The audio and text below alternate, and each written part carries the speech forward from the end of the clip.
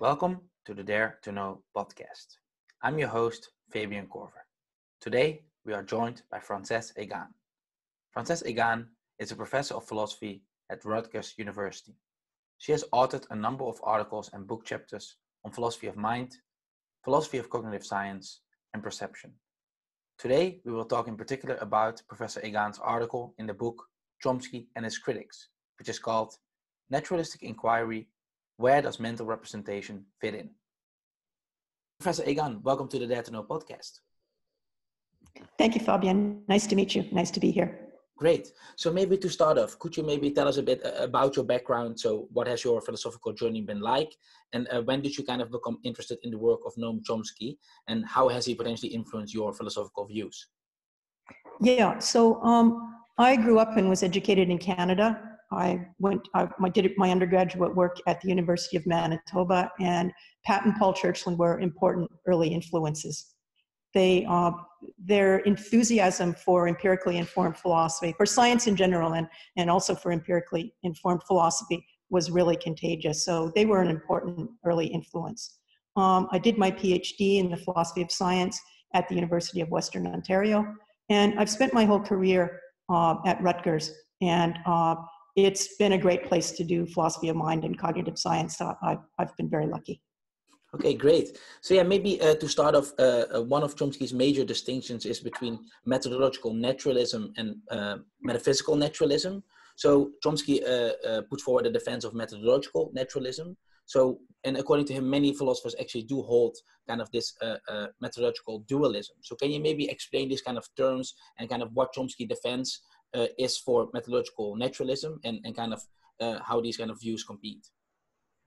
Yeah, so the view that he calls metaphysical naturalism is typically kind of a commitment to physicalism about the mind, commitment to kind of a mind-body identity. Mm-hmm. The view that he calls methodological naturalism, on the other hand, it's not really a thesis at all. It's a commitment to using scientific empirical methods in the study of mind and language. So the idea of methodological dualism, I don't think that anybody really embraces it. I don't think anybody would really say, I'm a methodological dualist. Rather, I think it's a position that Chomsky thinks, and I think he's right about this, that a lot of philosophers of mind and language fall into. So methodological naturalism is, as I've said, it's a commitment to the idea that mind and language should be studied by the empirical sciences. Methodological dualism is the idea that there are independent kind of a priori constraints on acceptable work in the study of mind and language. And Chomsky thinks that that's illegitimate because the other sciences are allowed to be self-policing. They set their own standards for what are acceptable explanations, for example. So as I said, I don't think anybody would actually embrace the label of methodological dualism, but some of the work on mind and language, I think, does seem to assume kind of a priori restrictions on what's acceptable. So, for example, I think Chomsky thinks that a commitment to metaphysical naturalism is itself an example of methodological dualism, a commitment, say, to mind-body identity. He thinks that that's based on an outmoded notion of body that was exploded in the 18th century. So I think that he thinks that metaphysical commitments about the nature of mind and language that drive inquiry or investigation into the study of mind and language, those are examples of methodological dualism. So some commitments that would count as methodologically dualist might be prejudices that we have, kind of that may have come from any number of places. Others, I think, might be the result of a good deal of philosophical reflection.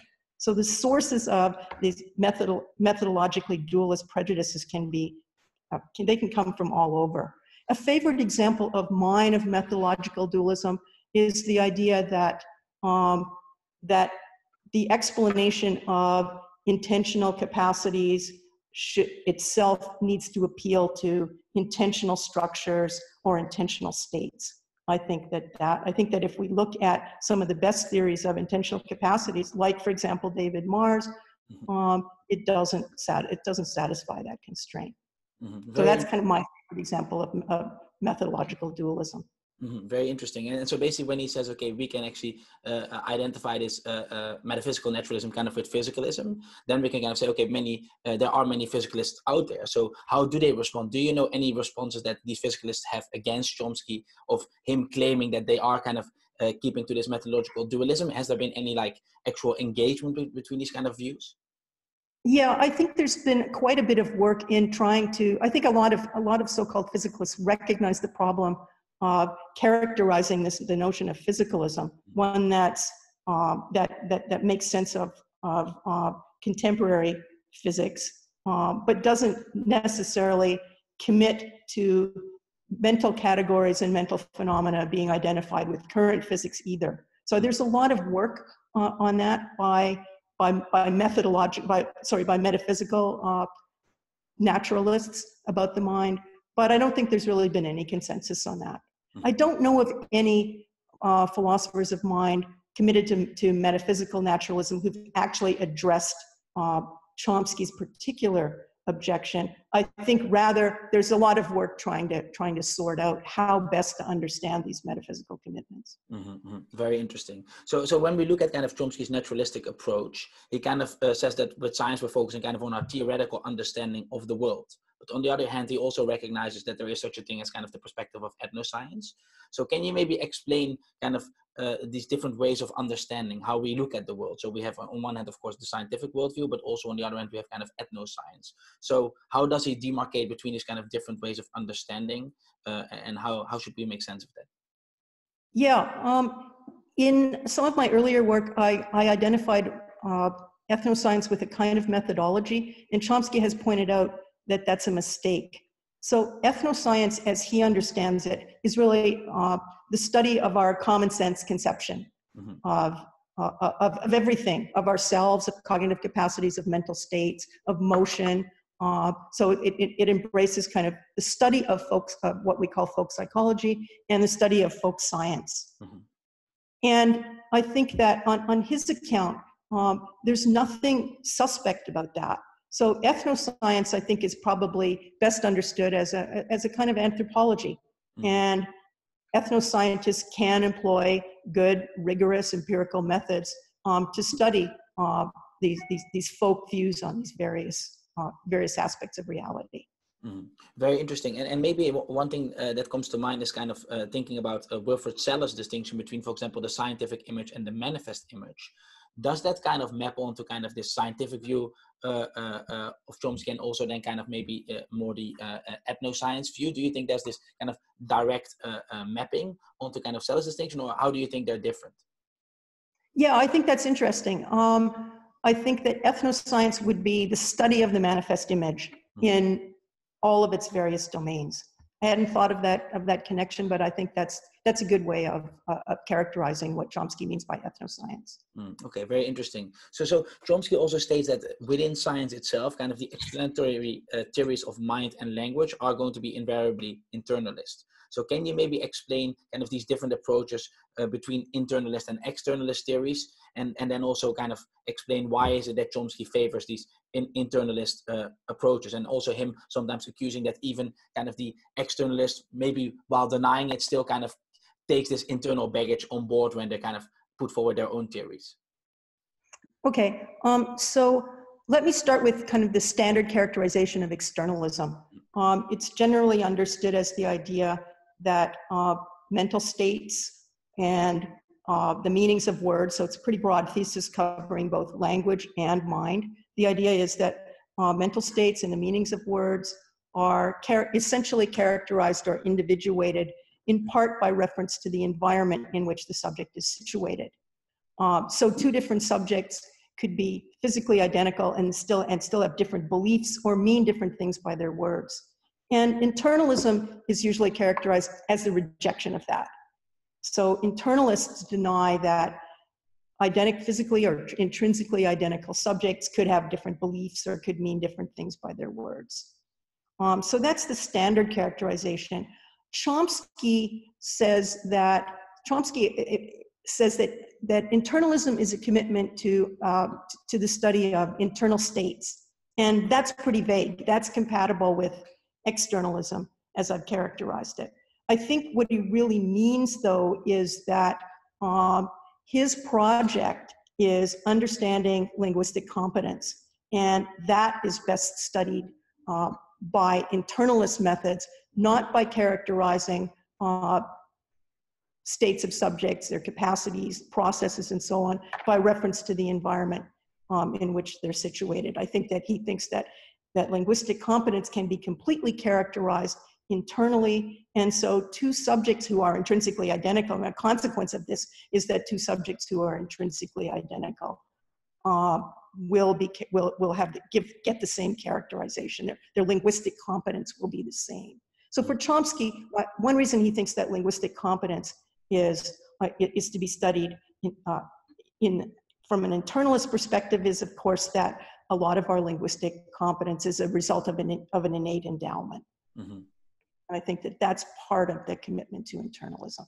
Very interesting. So maybe I would like to mention one quote by Chomsky. So he states, it is only by virtue of its integration into such performance systems that this brain state qualifies as a language. Some other organism might, in principle, have the same I language, brain state, as Peter, but embedded in performance systems that use it for locomotion. Following up on this, you state yourself, it follows then that an I language is an abstractly characterized mechanism or procedure that is not essentially part of the language faculty at all. So I think this is kind of a crucial paragraph in the text where we're kind of saying, okay, this I language is not an essential part of language. So kind of how should we understand that? And could you maybe unpack it, why this is so? Yeah, good. So an I language, as Chomsky kind of uses it in his work in linguistics, is a characterization of the FLN, the faculty of language narrowly construed, and that's an internalist characterization. And that the faculty of language, the FLN, is characterized by a grammar. So the grammar specifies what the FLN does, and it takes as input lexical items and produces as output two descriptions that go to various performance systems. That very mechanism that's characterized by taking in certain structures and producing as output certain structures, that very mechanism, which happens to subserve our linguistic capacity, might be found somewhere else in the brain, subserving a different cognitive capacity, maybe subserving locomotion, for example. So that's the idea. The mechanism, the FLN, is characterized in such a way that we could actually think of it as being taken out of the language module or the language system and plugged into some other cognitive system, and it would do the very same thing. It would take in structures and spit out or output structures that would then serve as interfaces to further downstream performance systems. So I think the best example of this is from Marr. Marr characterizes, it's just one of many examples in Marr, and one of many examples that we find in a lot of work in computational cognitive science. So Marr characterizes a little mechanism, a filter in the early visual system that computes the Laplacian of a Gaussian. And what it does in the visual system is it smooths the image and then passes on the output to further processes, because a lot of the information in the image will be noise, or at least not useful for what the visual system is ultimately going to do. This mechanism might be found in other perceptual processes in the brain. So we can imagine that very mechanism, and when I say that very mechanism, I mean a mechanism that computes that particular mathematical function, might serve as a filter, say, in the auditory system. Mm-hmm. So when Chomsky talks about an I language, he's talking about that mechanism that's really to be understood, that's characterized kind of independently of what's going on around it, not just in the world, but kind of in the rest of the subject's brain. So it's really radically internalist in that sense. Because I'm just clarifying for myself, because it's radically internalist in the sense that even within the organism itself, we're kind of dividing up these parts. Is that right? Yes, that's exactly right. So in a sense, it's not even essentially a linguistic mechanism. Mm-hmm. Just like Mars' little filter is not essentially a visual mechanism, what's essential to it is the mathematical function that it computes, and it could do that in different internal environments, as well as in different, obviously in different external environments. Mm-hmm. Very interesting. I think we will discuss a little bit later in the conversation also indeed the similarities between indeed Chomsky's work and Mars' work. But moving on a little bit, Chomsky also kind of argues against the notions of reference and public language, which are extremely relevant for external semantics. So can you maybe explain just briefly why Chomsky thinks that these are kind of problematic notions to have? Yeah, good. So, so reference is a relation that holds between a word and what it's about in the world, or a thought and what it's about in the world. So it's generally construed to be a two-place relation. Mm-hmm. Chomsky thinks that he's very skeptical of the idea that we could ever get a specification of a relation between, say, items in the head and items in the world that looks anything like our understanding of reference. But he thinks that, so he's got a couple of different objections to the notion. One, I think, is what I've just said, the idea that there's actually going to be a theory of reference, or at least a theory of reference delivered by linguistics, mm-hmm. That looks anything like our kind of pre-theoretic notion of reference. Another objection to the notion of reference, I think, is to the role that it plays in externalist semantics. I don't know if you were going to ask me about this, but the externalist semantics is often supported by intuitions that we have about twins, and those intuitions are intuitions about what the various subjects are referring to, what the reference of their terms or their thoughts are in the various environmental contexts. And Chomsky thinks that that we, and now I mean not just philosophers of language, but kind of members of our linguistic communities whose intuitions are being probed, don't have reliable intuitions about reference. So the notion of reference, partly it's because it's a technical notion. And so supposed intuitions about reference are not really worth a lot. So this would, for example, be an example where like our common sense understanding of the world and then having this technical notion don't necessarily converge, where we can use our common sense intuitions to actually understand the technical notion that we're trying to build in, exactly. For example, scientific theory. Okay, that's very exactly. interesting. So Chomsky also talks a lot about kind of the limits of naturalistic inquiry. So he says, of course, we can indeed kind of get this theoretical understanding, but he's not afraid to point out that there might be all sorts of limits that we're dealing with here, merely because of our kind of cognitive capacities. So what are some potential issues that fall outside of the scope of naturalistic inquiry, according to Chomsky? So I think that he thinks it's an open question what falls out of what lies outside the limits of naturalistic inquiry. I think he thinks that our common sense understanding. So, of course, the study of our common sense understanding is ethnoscience, and that falls within naturalistic inquiry. Mm-hmm. But I think that he's not really clear about this. I think that he thinks that some of the study of language use mm-hmm. might fall outside of naturalistic inquiry. For example, if the study is pervaded by our kind of common sense views on what people are doing when they're communicating. Mm-hmm. He's also got this idea that he suspects that maybe consciousness might lie outside the limits of naturalistic inquiry. But really, this is kind of a different matter. He thinks that we might be, it's not that, so in the former case, it's aspects of what we're studying that might, or the way we're studying it, that might lead to the inquiry actually not meeting the standards of, not meeting scientific objective standards. There are other domains that I think might kind of in principle fall outside what our cognitive limits, what we're capable of understanding. And one of these might be consciousness. Mm-hmm. But interestingly, he's very circumspect about saying what might fall outside the limits of naturalistic inquiry.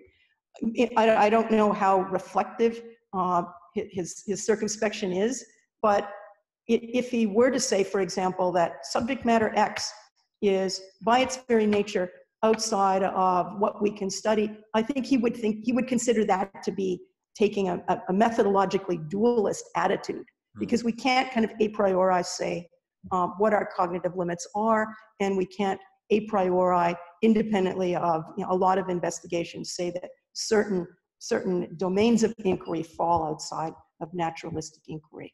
Mm-hmm. So I think he's really pretty careful about what he says about what's definitely outside of naturalistic inquiry. Yeah, that's very interesting. One other topic that comes to mind is also the free will topic. I often see him indeed say that it might be explainable by science, but not necessarily committing to anything. And that would be interesting then to look at indeed other philosophers who might have a strong view on that and say, for example, Kant say, no, actually, if we take our theoretical understanding, then this definitely lies outside of kind of the theoretical domain. So do you know by any chance if he engages on that kind of specifically with regards to like free will? So is he kind of really kind of pointing towards different scientific research that is being done related to, for example, the issue of free will? So I know, for example, he also talks sometimes about kind of the neuroscience example that with kind of brain scans, like a few milliseconds before the decision is already made. So then he sometimes talks about kind of the broader view, okay, we don't really understand what kind of the puppeteer is doing, we're just a puppet. What are kind of maybe some implications of that related to just understanding the philosophy of mind or cognitive science more broadly? Yeah, I don't know that work of his, so I wouldn't really want to say too much about it. Again, I guess I would just say that he's skeptical, that he's in the last, for many decades, he's expressed some skepticism about actually producing an account of performance or of human behavior. Mm-hmm. Partly that's because there are so many variables that go into determining human behavior. And one of those might be free will, mm-hmm. Which really completely changes. It's not just complexity, it's not just intractability. If there is actual free will, then that adds a complicating factor of a completely different type into the mix. Mm-hmm. So yeah, I think he's definitely open to the possibility of free will. He sometimes suggests that he actually thinks there is. He says things that looks like they committed to free will. Yeah. I think, yeah. Yeah. I think one example that jumps to mind is sometimes indeed when someone is skeptical, at least we're a little bit like, okay, there is no such thing as free will. Then he says something like, okay, well, try the next day to not want to do anything and see how long that works. So indeed, there he seems to be kind of pushing also against view. No, there is definitely not free will. So maybe he's then kind of trying to balance out his views. But yeah, that's interesting. Yeah, I think on the other side, what the determinists might cite something like, might say that that's kind of like G.E. Moore's argument that against skepticism that, look, I have two hands. Yeah, true. Yeah, no, certainly from within, it seems pretty clear that we do have free will. Yeah, no, true. I think that's a pretty complicated issue. Yeah, definitely. So maybe shifting gears a little bit, kind of Chomsky has also stated that it is possible that natural language will only have syntax and pragmatics, therefore kind of crucially leaving out semantics. So how should we understand this claim? Yeah. So let's go back to reference for a minute, just so I can just fill in a little bit of background. So what he thinks that we won't find is any two-place relation between words or thoughts and items in the world that they represent. He thinks that there's more hope for maybe getting a semantics that provides reference, specifies a four-place relation between a thinker, a context of use, a word or a thought, and the entity in the world that it's about. So he thinks that we might be able to specify an interesting mapping of ordered pairs of, ordered quadruples of the agent. So the subject refers to X, some object, by a particular word on a particular occasion of use. So that might be possible. Mm-hmm. However, he thinks that that project falls outside the domain of linguistics. Mm-hmm. Linguistics isn't going to come up with a semantics of that sort. So the semantics that linguistics delivers, at least according to his minimalist program, it's just the output of the FLN, the Faculty of Language Narrowly Construed. And remember that those are just descriptions. Those are just structures. Mm-hmm. And they feed into different performance systems, the what he calls the conceptual intentional system. He doesn't really say much about that. So downstream of that, they may get interpreted, but Chomsky says nothing about what goes on once the faculty of the FLN delivers the LF, the logical form. That's all the meaning that linguistics proper, maybe we could say, is concerned with.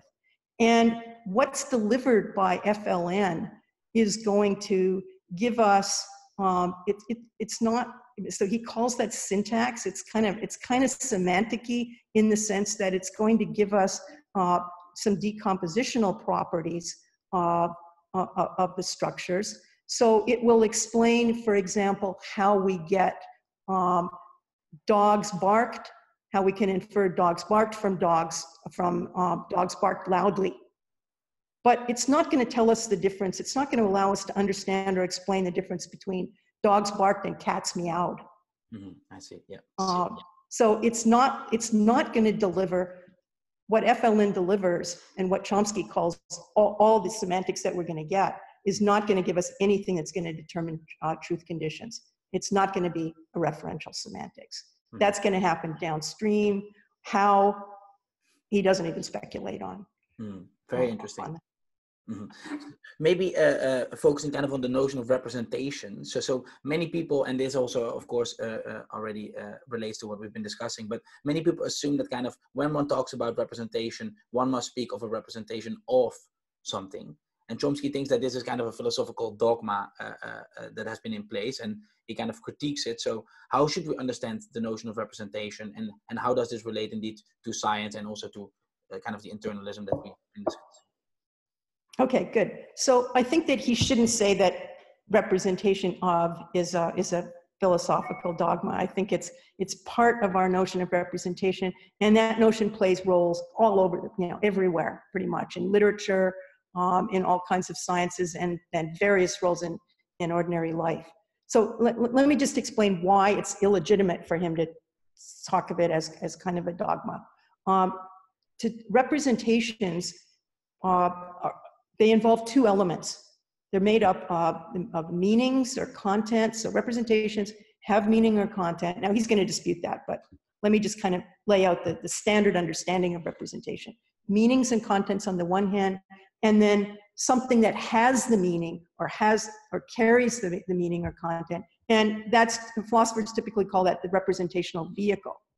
So for example, a particular sequence of sounds will be the vehicle. I'm talking now, but that sequence of sounds has a meaning too. So the two elements. A map might be a bunch of lines on a piece of paper, but it's got a meaning. It might be, perhaps it's a map of, so now we got the notion of representation of, it's a map of New York, maybe. So that's its meaning. So representation talk presupposes this distinction between what it's a representation of and the physical thing that actually carries the meaning or content. So so that's kind of our understanding of it, and that plays a crucial role in all kinds of different domains. So if I say to you, what did you mean when you made that remark yesterday? Mm-hmm. So that's not a philosopher's notion. So I think he's a little bit unfair. What he does say, I mean, we could raise the question, if there's no content, then how is it a representation? Mm. So you think then that the entire notion of representation falls away in some sense if there's no content to attach to it, so to speak? Yeah, if it's just a vehicle, then it's not really a representational vehicle. It's not doing any carrying. Mm-hmm. It's just a structure. Mm-hmm. Now, maybe he would say that that's just a verbal dispute. I'm quibbling about and fair enough. Like, the important point he wants to make with respect to cognitive science is that content or meaning isn't playing any explanatory or theoretical role in the theories. Mm-hmm. And so maybe he should just talk about structures. He doesn't. Why doesn't he? Well, I think partly to connect with his earlier work. There are questions of whether he's been consistent. That's another matter. Mm-hmm. And maybe if we kind of take this notion of representation and now discuss it kind of in the context of David Marr's famous work on vision. So now we have the notion of representation and the notion of content. So there has been a lot of debate in the literature between kind of how to interpret David Marr's work, and Chomsky sits on one side of the debate. So maybe just maybe some broad context, what is this work on vision by David Marr, and how did it spur this debate in kind of understanding this notion of representation and the two different camps, how they're interpreting it in different ways? Okay, great. So let me back up a little bit and just connect with what I previously said. So when Chomsky says there's no notion of representation of playing a role in cognitive science, what he means, so we just got the structures, and the structures are characterized kind of essentially or individuated in terms of their roles in processing. There's just structures and then operations on the structures. There's no reference. There's no meaning. So Chomsky thinks that that the notion of content and so full-blooded kind of representation doesn't play a role in David Marr's theory. So the Chomsky's let me talk a little bit. There's an important parallel, I think. One reason why Chomsky's interested in Marr's work is because he sees Marr as doing in vision what he himself and fellow linguists are doing for language. So what that is primarily characterizing a cognitive capacity in terms of a function in the mathematical sense that's computed by the mechanism. And so in the linguistic case, the function is characterized by the grammar, and the grammar specifies what the FLN is doing in terms of mapping from lexical items to PFs and LFs, to the structures that then serve as interfaces to performance systems. Mm-hmm. So importantly, it's a formal characterization of the processes in the mechanism, and there's no content, none of these structures carry any meaning to anything outside themselves. So that's his account of FLN. Marr's theory, he argues, and I think he's exactly right on this. We agree on the interpretation of Marr's theory.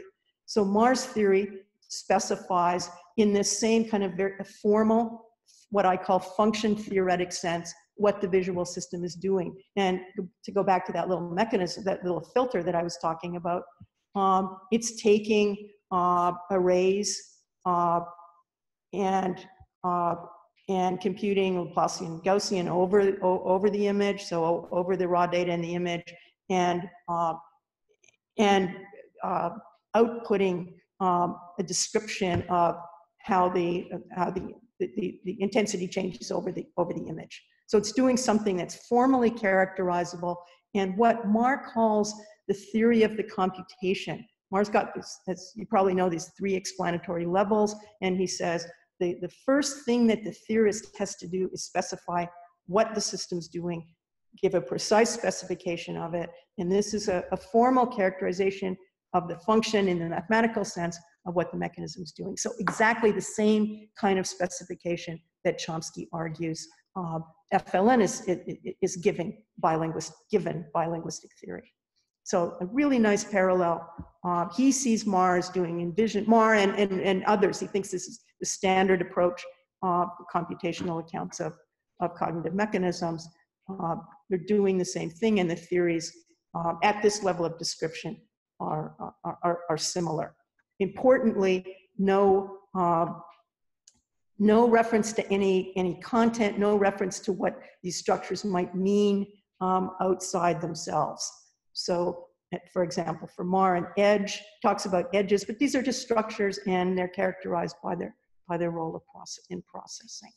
So the controversy, this characterization of Marr, which I argue for in my early work, and which coincides with Chomsky's characterization of what Marr's doing, is very controversial.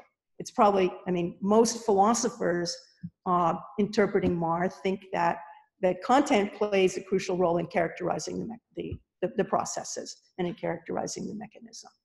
Mm-hmm. So that's what Chomsky objects to. I think that Chomsky is exactly right in thinking that what Marr's theory is giving is a formal specification of what the mechanism is doing, and it's analogous to what's going on in other domains in computational cognitive science, and in particular in linguistics. Mm-hmm.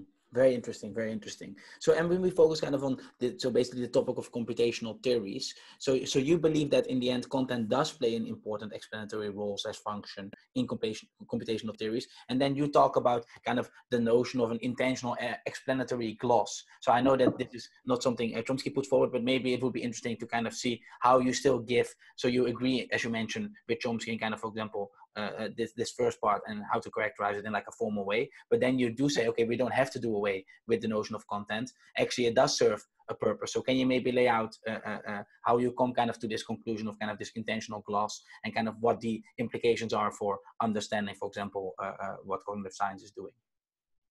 Okay, so let me start that by just noting another point of agreement between Chomsky and I, and that is that Chomsky argues that we can't just read the correct interpretation of a theory off the theorist's words, mm-hmm. off what the theorist says when they're explicating the theory, when they're writing textbooks and so on, that a lot of what they say is really, as he puts it, to motivate the view. It's informal motivation or informal kind of explication, partly given the way that we kind of pre-theoretically understand the domain under analysis. So I think he's exactly right about that. And I think that the opposition about the role of, I've said that it's very controversial, that most interpreters think that a semantic interpretation, that content does play an individuative role. I think that's because they're doing what Chomsky guards against. They're taking too literally and too seriously the theorist's words in explaining the theory. So Chomsky and I are in complete agreement about that. But I think, the disagreement that I have with Chomsky is I think that representational content does play an important role in computational models. And so I think he's what he's characterized as computational theory, I think he's right about that, but I call that the theory proper. It's a formal characterization of the function computed by the mechanism. It's a characterization of the structures and processes, structures and causal processes that operate on those structures. It's a characterization of the algorithm whereby the function is computed by the mechanism. And lastly, an important element that Chomsky doesn't talk about because he's concerned with language, and so it doesn't really apply in the language case. But certainly for theories of perception, the last element of what I call the theory proper is what I call an ecological component.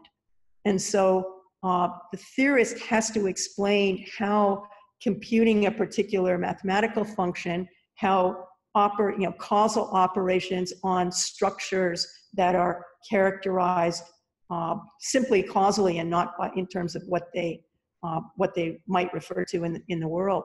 The theorist has to say how all of that actually allows the organism to see, how it accomplishes the task that the theory set out to explain and to characterize. And I think that's only done by what I call an ecological component, specification of certain very general features of the environment that explain why computing a Laplacian of a Gaussian, for example, in context allows us to detect edges. And this is an important element in Mars theory. He talks about physical constraints. And this is what I'm calling the ecological component of the theory. Mm-hmm. Very, very interesting. Okay, so, sorry. No, go ahead, sorry. So far, that's what I call the theory proper. Importantly, no representational content in that. Yeah. So the ecological component specifies, for example, that objects are rigid in translation, Shimon Ullman's example, but no reference in any of what I've just laid out to representational content. Yet I think, and here's the disagreement with Chomsky, that content, what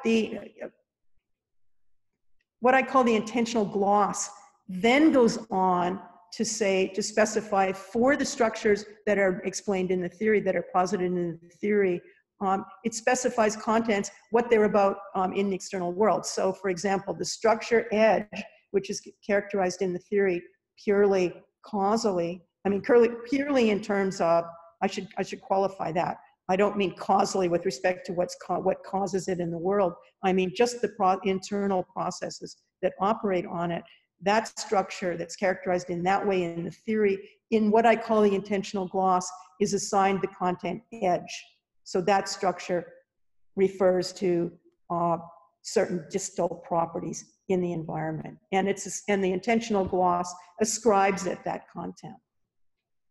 So that's the difference between me and Chomsky. I think that there's something left over. There's something that still needs to be done after we've got what I call the theory proper, and that is and that's served by the intentional gloss. Now, I should qualify what I just said. When I say something that needs to be done, I think that what I call the theory proper, those elements that I've just laid out, actually allows us to explain everything that we really need explained by a theory of vision. But I think that by attributing content or ascribing content to these internal structures, we get something in addition to that. It serves certain expository, heuristic purposes that the theory itself kind of don't bother to do. So for example, what are some of those purposes? Well, one, probably the most important one, is that we understand cognitive or intentional capacities, we understand them as giving us information about the world. So for example, a theory of vision should explain how we get to know what's where out there. That's actually how Marr characterizes it. And so by ascribing content to the purely formally described structures in the theory, we get those, we can see, okay, I can see how that structure, it represents something out, represents an edge out there. So the intentional gloss with the attribution of representational contents, and typically external contents, distal contents in the world, connects in a more, in a kind of a more intimate way, a tighter way, with the understanding of the target capacity that we started with, our kind of pre-theoretic, maybe even kind of a common sense understanding of what this mechanism is doing. But that's a kind of a heuristic job. That's an explicatory job. It's in the gloss. It's important. Chomsky thinks it's not important. He doesn't think that there's any notion of content that can actually do that job, because content, we don't really have a clear notion of content. Let me say one other thing, that the gloss does several things, but let me just point out one other thing that it does. The processes that are described in the brain, in the mechanism, they're causal processes described by the theory.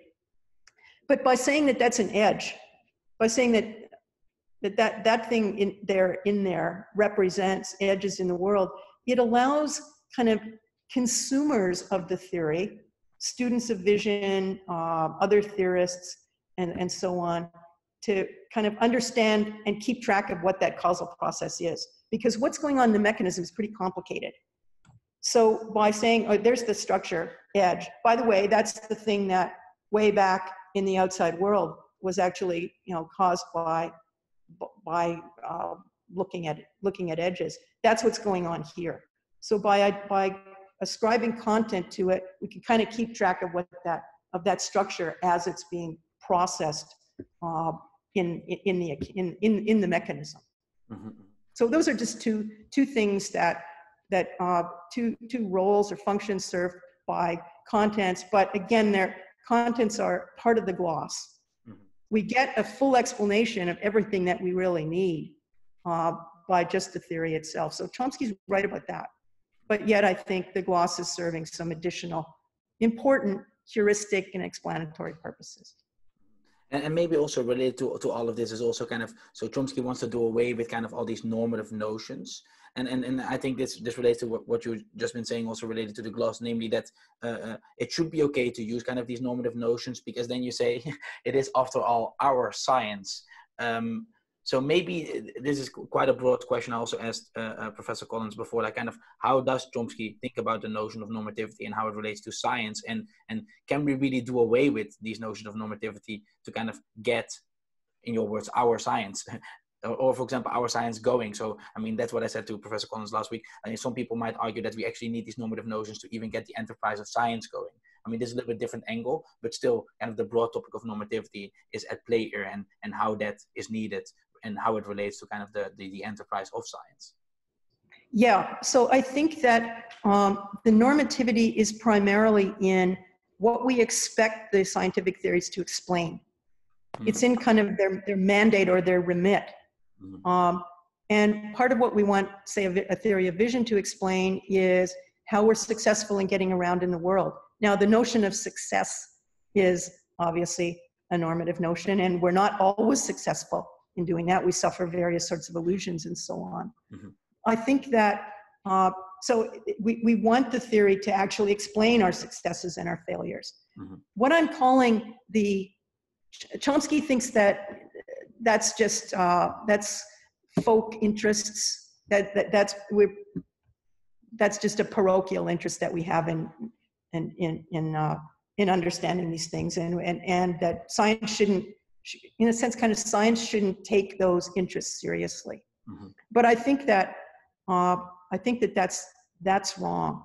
So we want a theory of vision to explain how the organism is successful where it is and how it fails where it is. As I've said, I think that what I call the theory proper can do that. But more generally, maybe, we see that the kinds of explanatory targets for cognitive theories are capacities that we have or competences that we have. And we characterize many of those capacities they're not just mechanical processes, they're competences, they're rational capacities. So mm-hmm. competence itself is actually a normatively laden term. And of course, Chomsky, his famous competence performance distinction, he's characterizing linguistic competence. That's what he thinks is best explained by internalist theories and so on. So the notion of competence is itself kind of normatively laden. Mm. I don't think that I don't see normative notions in computational theories themselves. So, but we could see, and Chomsky is in my understanding of how computational theories explain cognitive capacities is by, at least, maybe this isn't so much Chomsky's, but it's certainly the way that I express the point, that it's in virtue of having a particular mathematical competence mm-hmm. that organisms, or more particularly their cognitive mechanisms, are able to underwrite or make possible the cognitive capacities of the subject of the organism. Mm-hmm. So, back to your point about it being our science, we see certain of our activities as exercises of rational capacities, and we want the theories, our scientific theories, to address the way that we see our behavior. It's not just bodily motion, it's we're successful in doing certain things and unsuccessful in doing other things. So this addresses Chomsky's point. You know, the Martians might not care. They might not care to see certain of our activities as rational and others as not.